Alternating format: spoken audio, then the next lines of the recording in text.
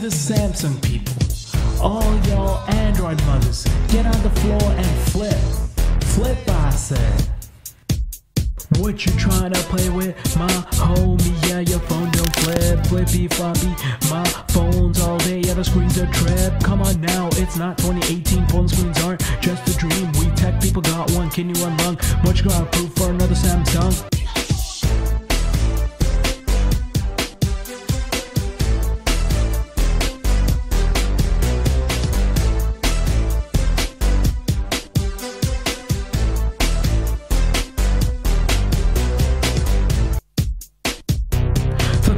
Cake noobs in the house, you already know what we all about. Flipping phones like I'm flipping bars on them. We run unfiltered like uncut gems. Flipping cams and tech all day and night. Ripping the 416 views all right now. Flip it. Flip it good. Flip it real good.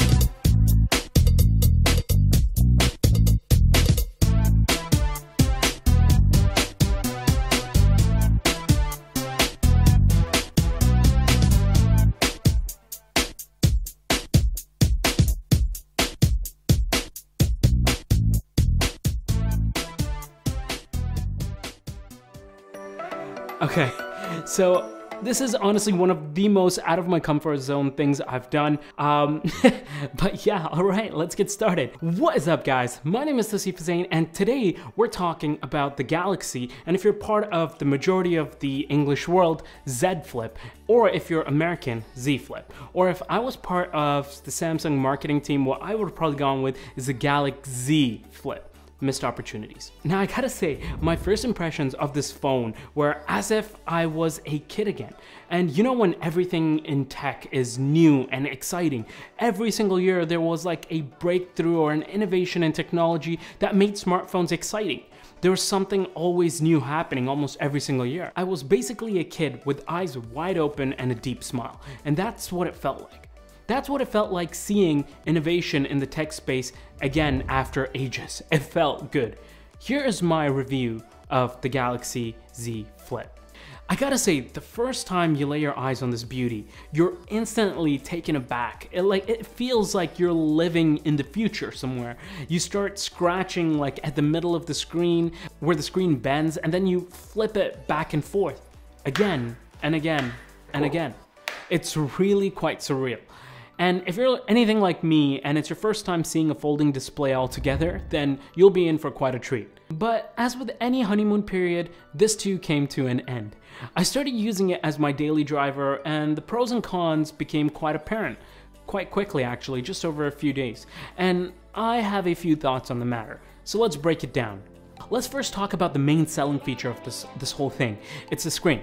And I honestly thought before I actually picked up the phone and placed the order, the area where like the screen bends is going to be quite annoying, and that's what I thought. However, I was pleasantly surprised to see that that wasn't the case. Yes, when you're looking at the screen from certain angles, the bend is quite evident, like you can tell there's something there. And yes, when you run your fingers over it, like if you're scrolling or something like that, you're going to feel that dip. But honestly, after using it for quite some time, the vast majority of the time you're using it, you don't even realize that it's there, and it becomes quite normal. It becomes part of the experience, especially when you are looking at the phone as a normal person does, which is like at the usual angle, like however you guys hold your phones, then you don't really see it. On top of that, after a day of usage, it becomes quite negligible.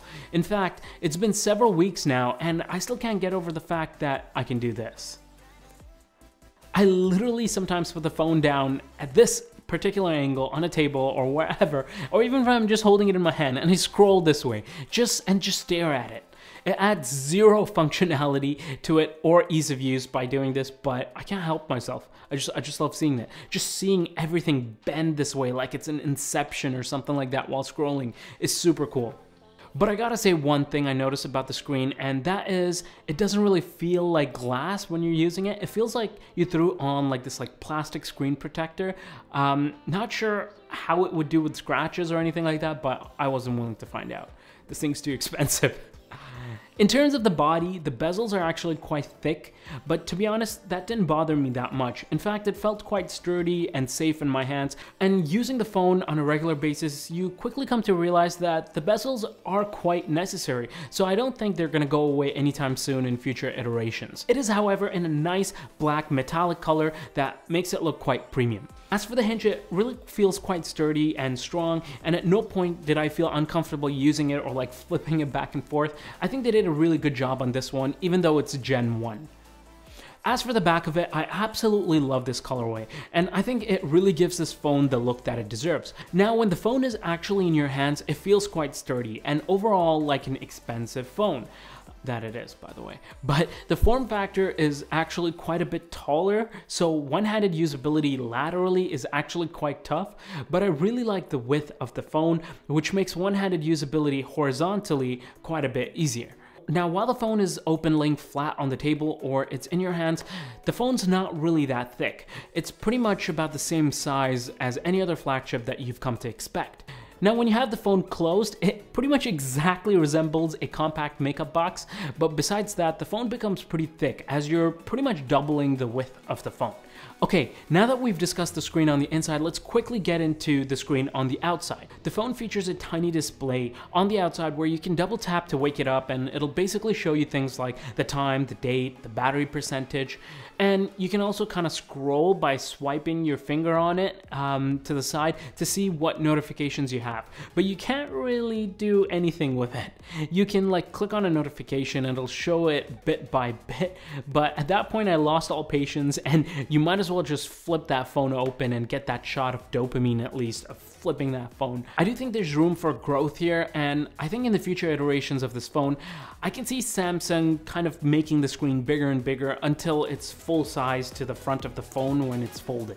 You can also activate the camera while the phone is closed, and you can see a small, tiny, cut-up version of yourself in the screen below. Now, it's not something that you're going to use regularly, but it's nice to know that you have the option to. Okay, now I'd like to talk about the user experience of it all, because some things just aren't about the physical. Now, using this phone legit made me receive a little more unwanted attention. No matter where I went with it, like if I was on the train, obviously pre whatever's happening now, it was always the talk of the table. Everybody wanted to see it, to hold it, pre-current health issues that are ongoing as well, to feel it. So one thing's for sure, people are definitely curious about it and they're excited. And by far, the best feeling in the world is when you finish a call or you finish using your phone and you snap it shut. Okay, cool. My goodness, that sound, that feeling is addictive. I legitimately think that you get a release or like a shot of dopamine every single time you do it because it just feels so damn good. And the phone actually feels so well made that you can actually comfortably keep doing it without feeling afraid of it just like exploding in your hand because of the amount of times you're fidgeting with it. However, overtime usage of the phone made me realize something. Every single time I wanted to check my phone, I literally had to go through an extra step in the process. So even doing something as basic as taking a call or texting someone requires me to pull out the phone, flip it open, unlock it, and then do whatever I need to do. Even to simply just check my notifications, I gotta use both hands and I gotta open the phone and then unlock it and then check it, which got kind of inconvenient over time. But the silver lining there is that I was actually more focused on the tasks that I was doing, because I mean, like, the added inconvenience of opening my phone up every single time I just wanted to see a notification meant while I was working, I just put it off until later. So it's like I'm working, notification goes off, I'm like, I don't want to open that thing right now, so I'll just continue working. So in a way, the Samsung Galaxy Z Flip actually made me more efficient.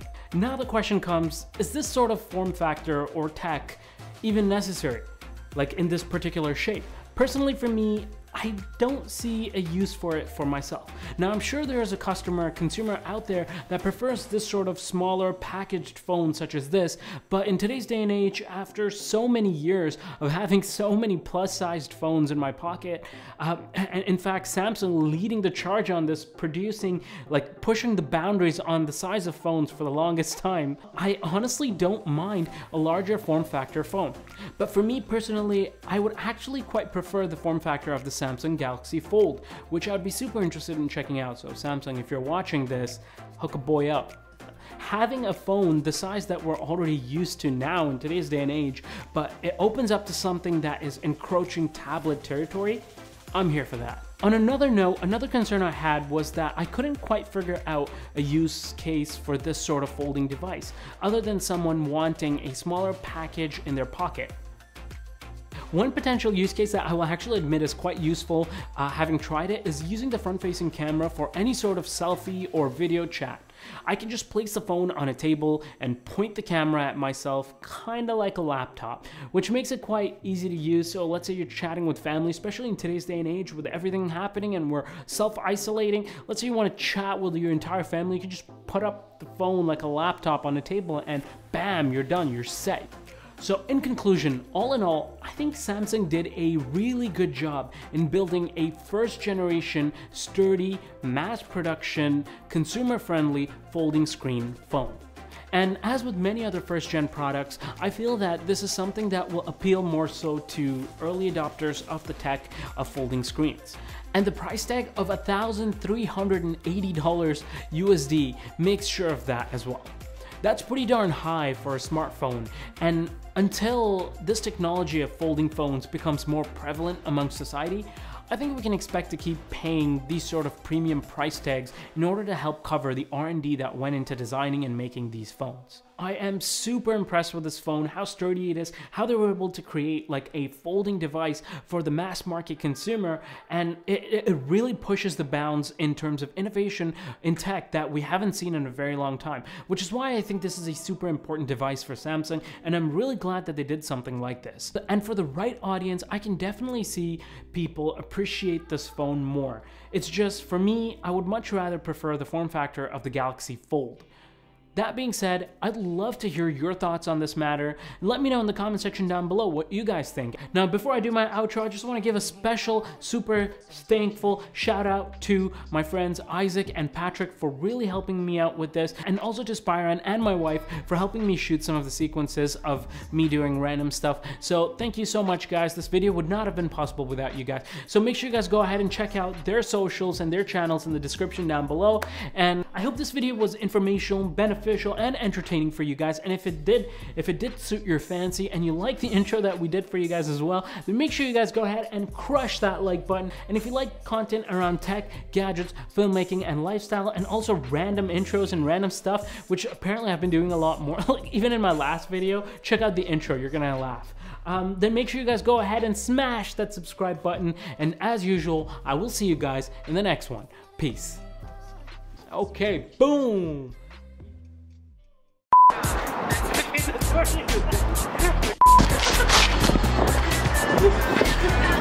Yeah. Oh my god.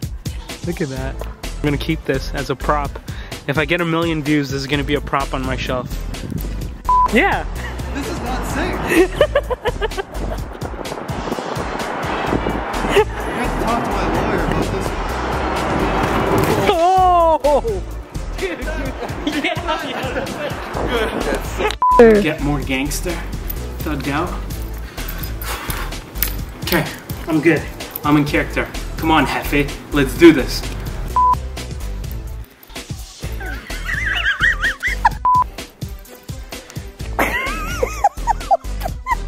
I mean, you can't laugh.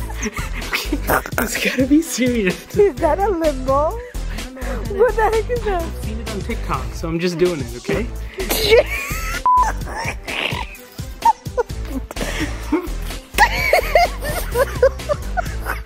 Can you? Are you done? Please tell me that's all your... Oh my god.